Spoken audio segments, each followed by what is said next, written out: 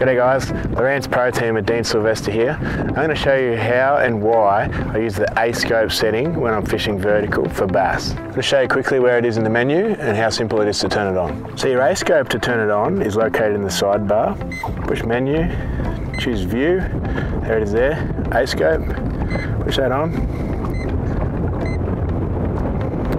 Now you notice what looks like a bit of a flasher and stuff going on the side.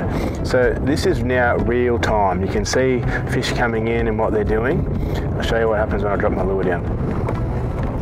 So you can see my lure starting to drop down now. And you're watching that in real time. See that fish there just moved slightly? I just stopped that lure just above this. So you notice that fish now. He's come straight up to that lure. You can see in the flasher where he is and what he's doing. So now he's going quickly above the lure. But you can tell on the flasher when they get excited. And it's important to watch on there to see when they get excited because you want to react straight away. You don't want to wait for when you're seeing what's going on here because that's a delay. So you're now getting bigger and bigger towards my bait.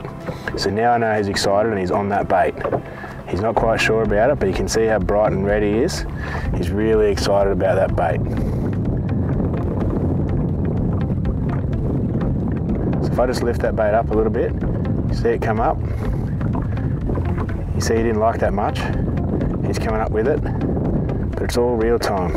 Instead of waiting for the delay over here, he's hot on the tail of that lure. So I just drop that back down to him. I'm going to go past him now, see what he does. So the lure's now sitting below him, yep, and he followed it all the way down. So he's sitting right here on the bottom, that's him in the bright red. He's getting very active, interested in it, but he just won't commit.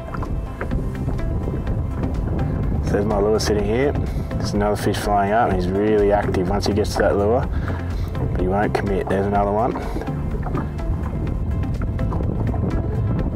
Just won't quite make up his mind what he wants to do. So it's pretty easy to see the importance of being able to watch that lure in live, real time, and then see the reaction of the fish, watch how it changes colour, and typically, probably not so much today in these conditions, but typically once they change to that brighter colour, you know they're active into your lure, you wind a little bit faster, or drop below them, they'll eat that thing straight away.